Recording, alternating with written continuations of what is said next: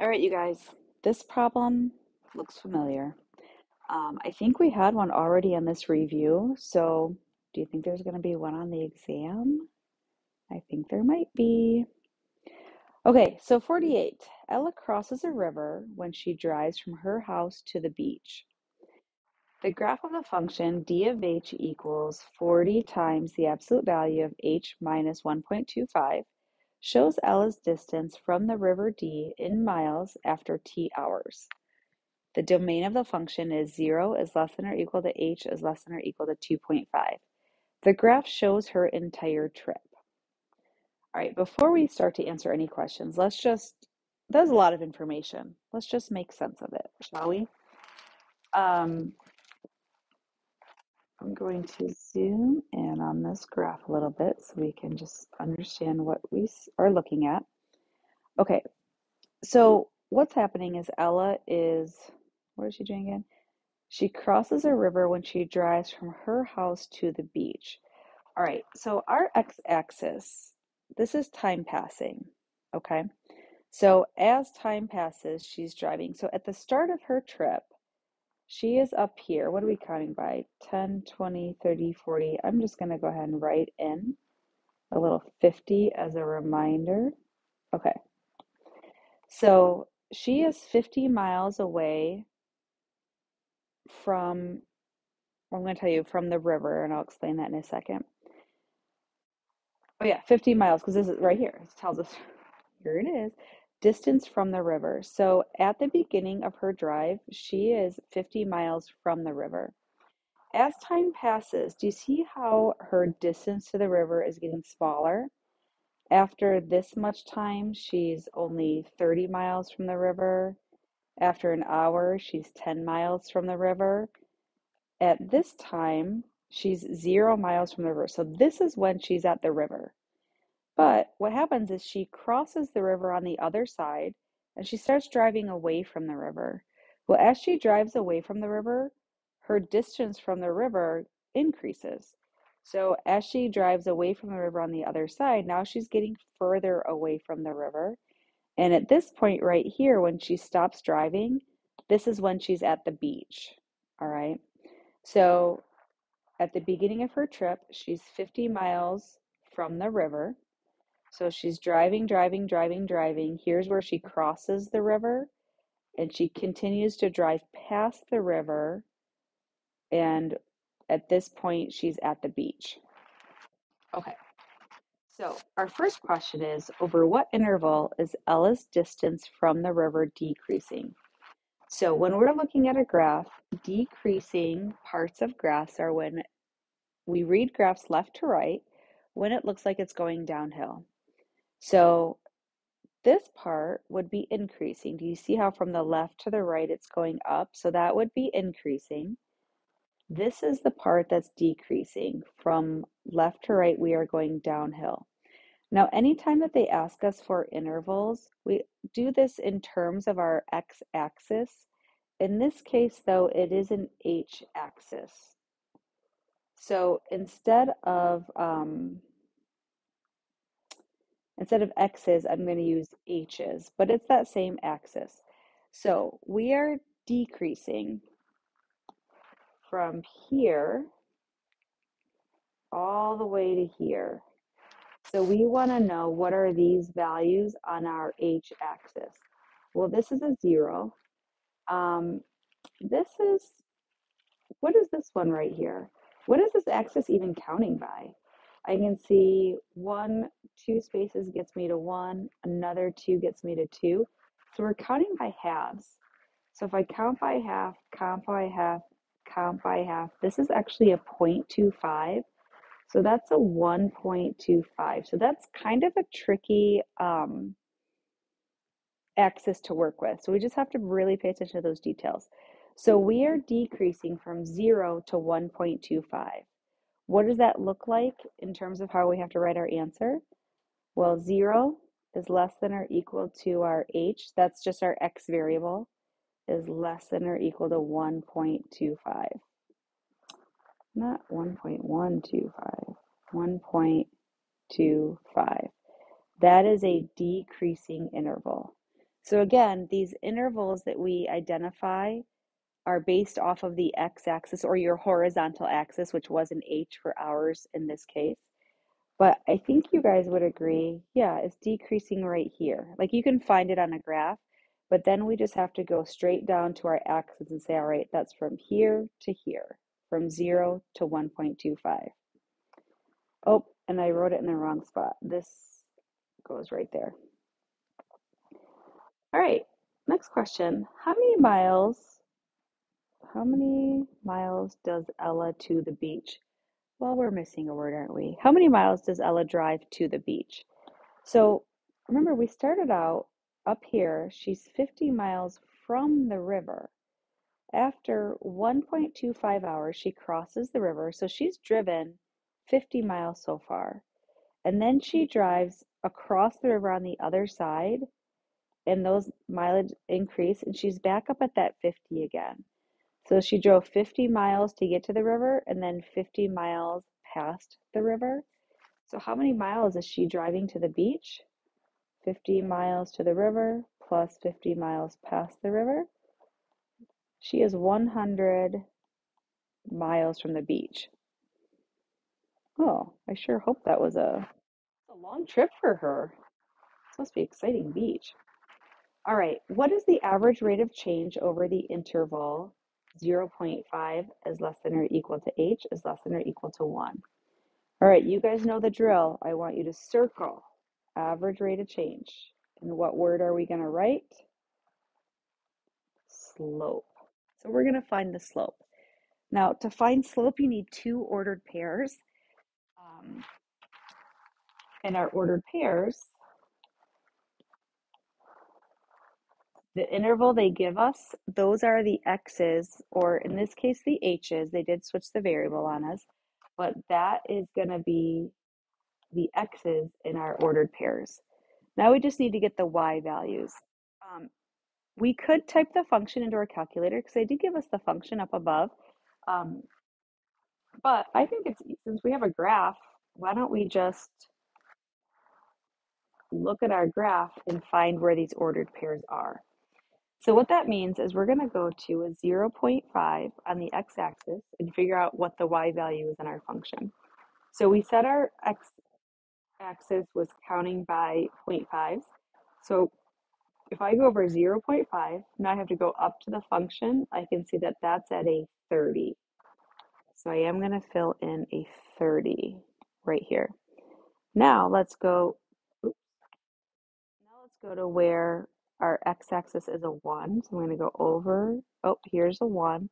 Go up to our function. That is, our function has a value of 10. Okay, when you've got your two ordered pairs, average rate of change, find the slope. We're just doing slope formula. y2 minus y1 over x2 minus x1. So our y2 minus y1, we're going to do 10 minus 30 over x2 minus x1, 1 minus 0.5. Yeah, never mind. All right, so 10 minus 30 is negative 20. 1 minus 0.5 is 0.5. And then negative 20 divided by 0.5. How many 0.5s fit into a negative 20? Quite a few of them. You actually have negative 40 of them. So our average rate of change is negative 40. All right. Whew, look at this one. Last question, by the way. Write the equation for the piecewise function. All right, so what we have are two pieces of two different lines. We've got this line over here, and it cuts off right there, and we have this line over here. I am going to add in, because I do think that this was meant to have arrows on either end, and then I'm going to put a circle right there. Okay, so why don't we identify some key information for each line? And by that, I just mean what's the slope, what's the y-intercept? So starting with this line here on the left, the y-intercept, if we go to the y-axis, I can see the y-intercept is at a 1. So y-intercept is the ordered pair 0, 1. And then what's our slope? If you go to the next exact point and count the rise over the run, we can see that this line has a slope of 1. So we can go ahead and write that equation. Y equals, our slope is 1, so 1x, or x, and our y-intercept is 1, x plus 1. Now, what we notice is that we do not have the entire line. It stops right here. We get cut off. So why don't we sketch in a vertical line where that cutoff is? This is happening when x is a 2. That vertical line, x equals 2. So what a piecewise function does is we have one function, but we only want part of it. So if this is our cutoff, is this line x plus 1 on the left side of that y x equals 2, or on the right side of that x equals 2? See how we have the line on the left side? Here's where all your x's are less than 2. So we want our line y equals x plus 1 for just all the x's that are less than 1. Now, because I did put a closed circle there, I'm going to go ahead and say less than or equal to. So this vertical line, x equals 1, over on this side, these are when all your x's are less than 1, and this side of your line are when all your x's are greater than 1. So we're going to have this line when x's are less than 1, and this line when x's are greater than 1. Okay, so we need another equation. We need the equation for this line over here on the right. We need a slope and a y-intercept. So we switch my colors. Okay, so now let's talk about this line. So first, let's try to find our slope. I'm not loving this line just because of it's kind of fuzzy looking, but I'm going to just pick 2 points. I'm going to pick this one and this one. Not perfectly exact points, but I think that's where they're supposed to be. Let's do our rise over our run for our slope. Now we do have a downhill line, so we can predict a negative slope. Start with a point on the left. Our rise, we're going down 2, and our run over 1. So our slope is a negative 2 over 1, or negative 2. Now, in order to write the equation of the line, we also need our y-intercept. So the thing, though, is this line doesn't go to the y-axis. It stops right here. So what we do is we consider, well, what if we did get it to the y-axis? So if we continued the line, we know our slope is negative 2, and if I just continued the line, just for the purpose of finding the y-intercept, do you guys see how we're hitting the y-axis right there? So that y-intercept is up there at a 7. All right, so the equation of this line, I'm going to add it to our piecewise function up here. Y equals, we have a slope of negative 2. That's going to go with our x. Our y-intercept is 7, so plus 7. But then it's not the whole line. I'm going to go ahead and erase what we just drew in because that's not really part of the line. It's really just the part of the line that's on the right side of our cutoff here, this x equals 2. Well, on the right side is when x is greater than 1. Now, do you guys notice how these two kind of cut off at that same point right here? We had a piecewise function earlier in the review, and I talked about how one of the lines had a closed circle and the other one had an open circle.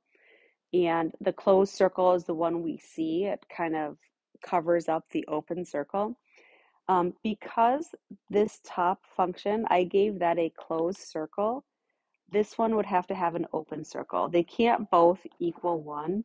Only one can be equal to 1. So we're going to say that x is greater than 1. And there's our piecewise function. So again, piecewise functions,